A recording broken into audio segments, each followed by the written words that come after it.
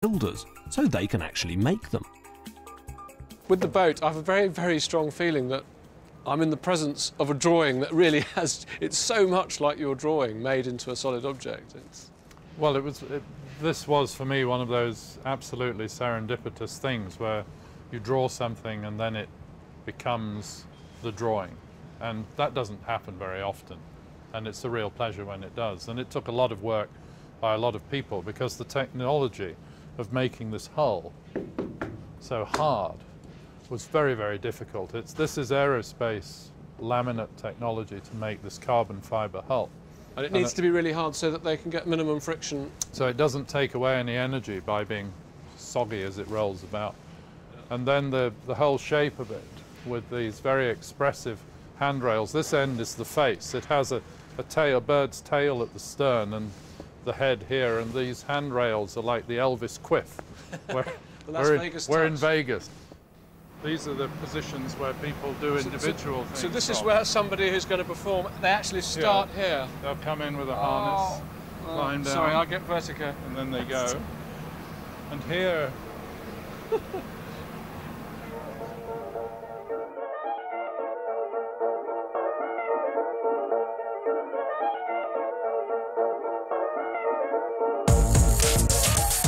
Having seen all the drawings and designs, I was curious about seeing it all come to life in the evening's performance.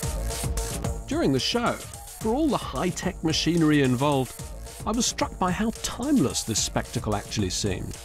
I felt as though I could have been watching a Baroque masque staged for a 17th century king, or an entertainment fit for a Medici prince, complete with acrobats, witches and wizards, washed with a light smattering of allegory and symbolism.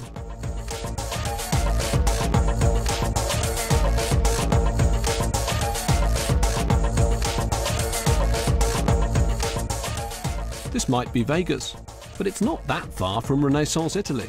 And one of the things I like most about Fisher's work is its sense of history. I'd mentioned to him that his boat and flying machine reminded me of designs by Leonardo, and he'd said yes, that's exactly where they came from.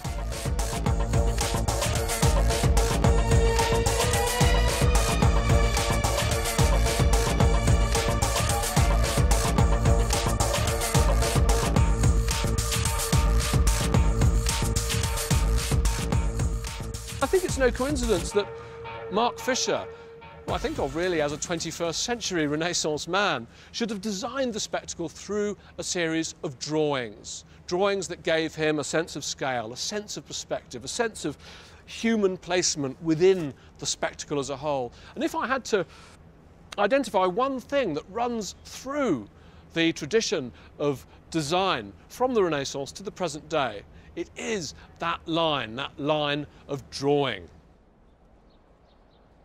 And there's no better place to start tracing that line linking past and present than the birthplace, in Italy, of the original Renaissance all-rounder.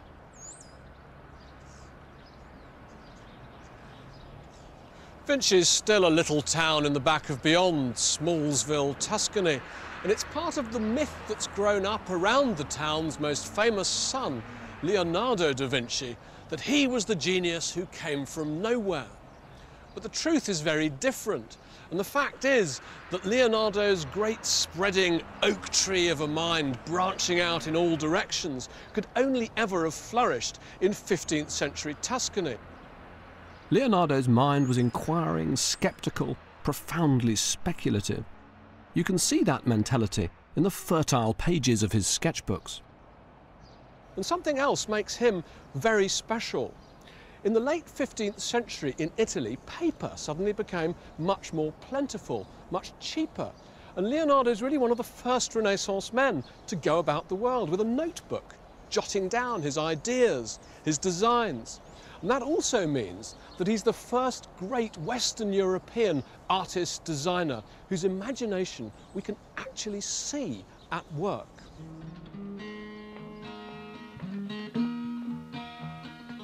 You can't understand Leonardo if you think of him as a pure artist in the modern sense. He created famously subtle portraits and religious paintings. But as a top court artist, he was expected to design the prince's fortifications, invent his army's weapons, and carry out 1,000 other tasks besides.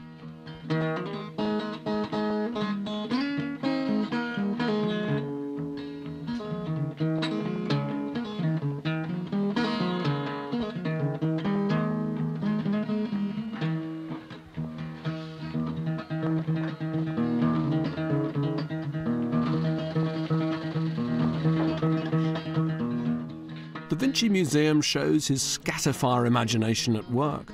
One minute he's inventing a diving suit, the next he's working on an armoured car. There's even a wonderfully modern-looking bicycle in the reams and reams of his notebook sketches. His respect for nature as the ultimate designer is reflected in his most famous invention, that for a flying machine, based on the structure of a peregrine falcon's wings.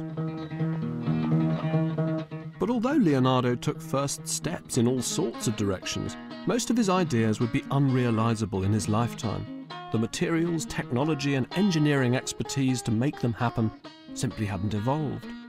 They were destined to lie dormant in the ground, acorns that sometimes wouldn't sprout for centuries. One of Leonardo's most caustic later critics described him as an intellectual libertine who wasted his life insatiate in experiment. But I think that's also what's so endearing about him. He's the great patron saint of the mad inventor, the dreamer, the adventurous, unconventional thinker. And he paved the way for centuries of speculative design.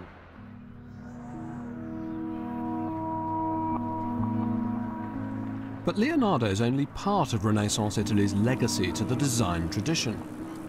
Just as important was another Renaissance man, whose every design, by contrast, was intensely practical.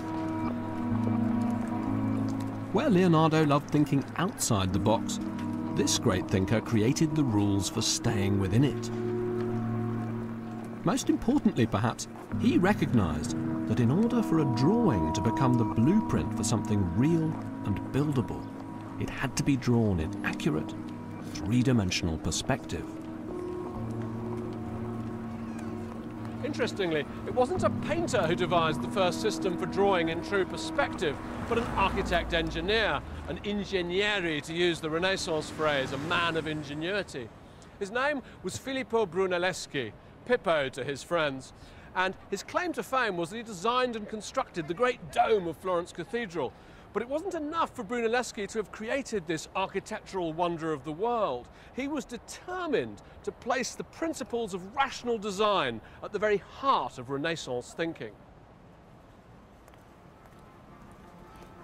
Brunelleschi's tactic was to stage a public demonstration of his new big idea. He came to this spot. To be precise, he stood 3 braccia, or arm's lengths, inside the door of Florence Cathedral, and he painted a picture of the baptistry opposite.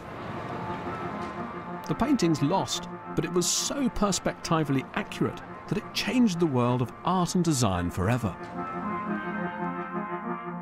Such was its impact that the mathematical techniques involved were formalized, written down, and illustrated, so the secret became common knowledge.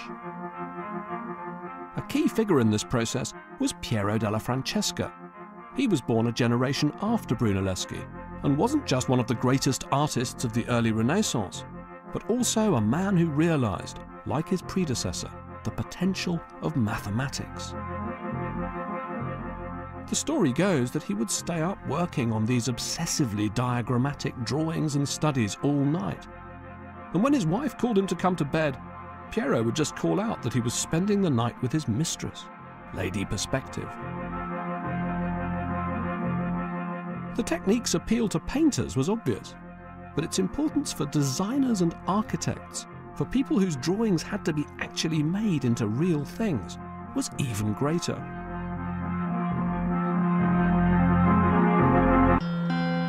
I think of the design tradition, especially in architecture, as having a bit of a split personality. On the one hand, there are the Brunelleschi's and the Christopher Wrens of this world, the men who get it done, who build the great domes and other city landmarks, even the cities themselves.